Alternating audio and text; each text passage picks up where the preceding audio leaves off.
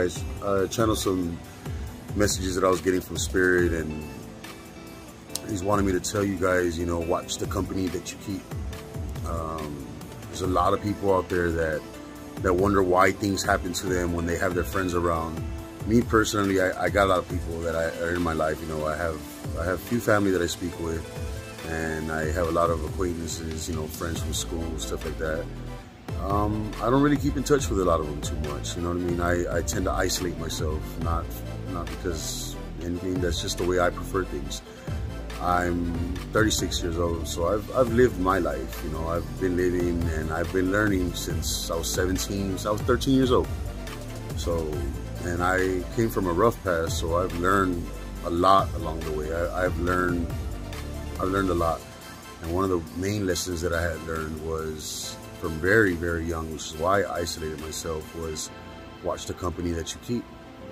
Watch your friends, you know, watch loved ones, sometimes even our own person, you know, our spouses. It's sad. It's really sad the way the world works. I know, you know, many people where they love their person so much, but in the blink of an eye, they'll do the most hurtful things ever, you know, turn their back on you, backstab you, cheat on you, lie to you, steal from you. And I'm talking about people that are, you know, the closest, that you think they can do no wrong. So it really hurts when those times come. So when, you know, I've learned my lessons. I really watch the company that I keep. I've had friends steal from me. I've had, you know, backstab, lies, betrayals. The Spirit was always by my side, let me know what was going on, so I always was ahead of the game. I just gave these people the benefit of the doubt, and I let them think what they want to think, but I eliminated them from my life. And that's the way it will always be. I'll never feel like I need to be with somebody, or I'm gonna die if I don't have that person. No.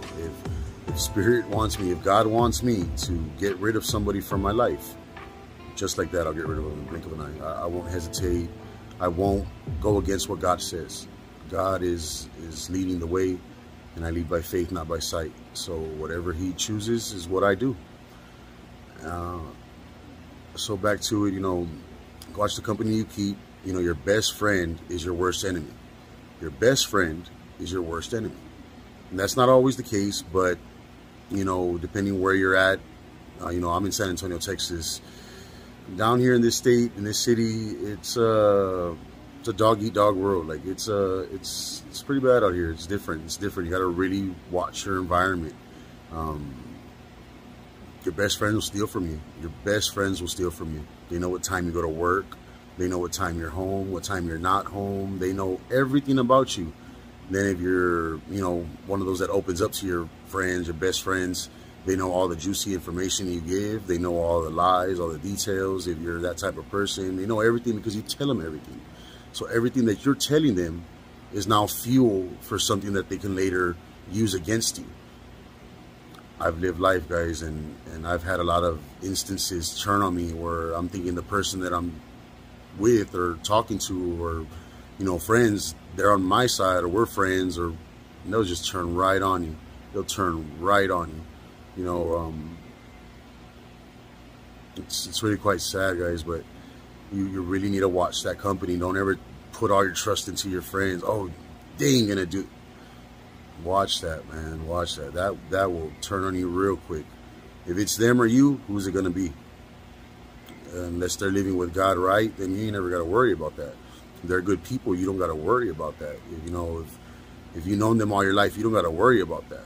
But this message is to the ones that, you know, you get that intuitive sense of, man, should I really trust this person? Or you already know their past, and they've never changed or tried to change or want to change or willing to change. You know, so what do you think is going to happen? What do you think they're going to do to you? Never give too much information. Never give more than what's needed. Never give too much information. Never give more than what's needed.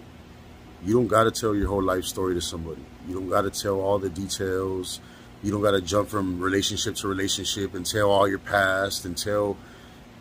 Let that stuff die, guys. Let it die. Let whatever your past die. Let it fade out. If it was negative, let it die. Let it fade out. You know, ask God to remove that from your life, from your mind, from your heart. Just let that die. If you're one of those people that's all about drama, always about bringing up the past, talking about your exes, talking about this, talking about that, you're the problem. You're the problem. Your life won't change until you fix you first. You're never going to grow as a person spiritually if you don't want to fix you first. So don't go trying to fix people or trying to get them to tell you the truth or trying to eliminate them. Don't try to have to win somebody's love over. Eliminate them. They're not for you. They're not for you. The right one will come along. Don't feel like you're lost in hope and you don't know what to do and oh, this or this. Watch how when you eliminate these people, maybe you don't even know God's telling you to eliminate them from your life, or maybe, you know, maybe you're planning something and you got some friends that are supposed to be watching something or doing something. Maybe this video's for you. You know, watch what you're doing. Be careful, guys. You know, I have a message of trying to raise our energy and raise our vibration. And if you allow these things to keep happening, it's going to keep hurting. And it's not hurting me because I've already lived it, but it's going to hurt you, your others, your loved ones, your kids, your family members, your friends.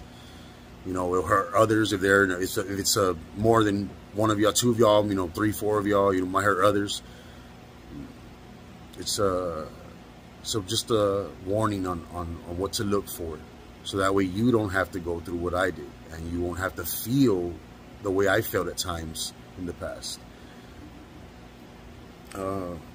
Sorry guys, my throat chakra messing with me. But yeah, I see the message doesn't want to come out of me. Somebody don't want that message to come out of me. That's funny, but that's the way it is, guys. So you always watch the company you keep, because your best friends will steal from you. Your family will steal from you. You got to stop the cycle, and you won't stop it by trying to change somebody. You'll stop it by making a change within yourself first, by eliminating them, speaking with God, asking what God has for you, what He wants you to do, and you'll feel it. You'll sense it. You know, quit fighting those feelings when you have that devil and the angel on your shoulder. Always do what's right. Always do what's right. So if you're doing right, only good could come from it. You're putting out good energy into the universe. You have a high vibration. Only good's going to come from it. Patience. You got to be patient. It's not going to happen overnight. It's not going to happen next week. It might take a month. It might take a year. Who knows? It might be a little longer than that. It all depends on what God has in store for you, what He has in mind for you, what your plan is, what your mission is, and He's seen how you're picking up your mission, and it'll get easier and easier and easier. So, peace and love, guys.